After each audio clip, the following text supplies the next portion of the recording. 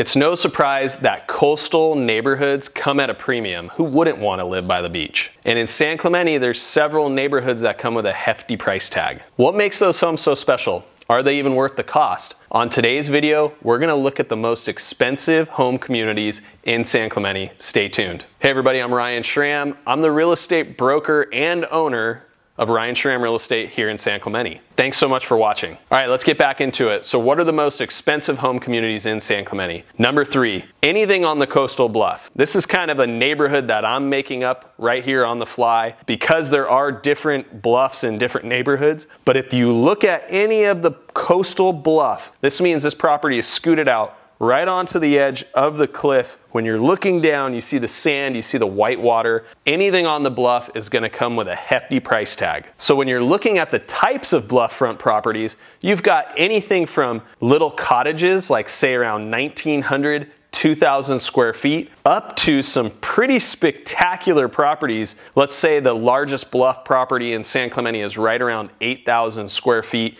and that house recently traded for right around $8 million. Number 2, Cyprus Shores. Cyprus Shores is a private, guard-gated community pushed right out onto the edge of San Clemente's pretty much southernmost beach. It's a super cool community. The homes in here come with a really hefty price tag. You've got larger custom homes for the most part. The smaller homes, around 3,300 square feet to anything up, pushing 6,000, 7,000 square feet. And one really nice compound in the Shores, for instance, that was on an acre parcel that recently traded for right around $10 million. So you've got a mix of property trading from anywhere between 3.3 million up to $10 million in the Shores. And is it worth it? You'd have to tell me. You come in down a very historic motorcade entryway, you're looking at the ocean, you pull through a gate, there's a private park with koi ponds, and it really feels Hawaiian-esque when you walk through this.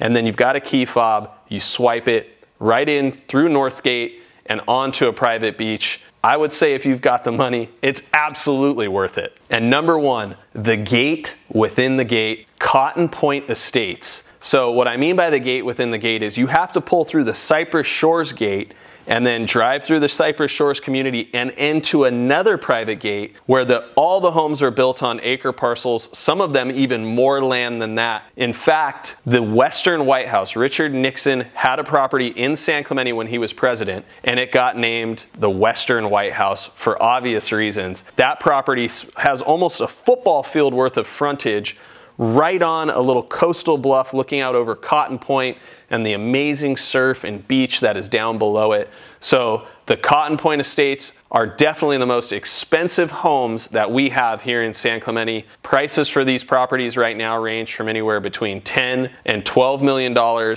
and a residence right next to the Western White House recently traded for, I think it was $36 million. That was a spectacular property. And the Western White House has been on and off the market in recent years, and the price tag for that is right around $50 million. So you can see very steep prices in the Cotton Point Estates, but some very historical, significant property and spectacular all at the same time. So there you have it. Those are the most expensive communities in San Clemente. What'd you think? Drop me a comment below. Let me know. San Clemente has so many different communities to offer, whether it's an expensive community or even the most affordable communities, which I recently did a video on. If you want to check the link to that video here. If there's something you would specifically like me to cover or you think I left out your community, let me know. I'd love to hear from you. Thanks so much and take care.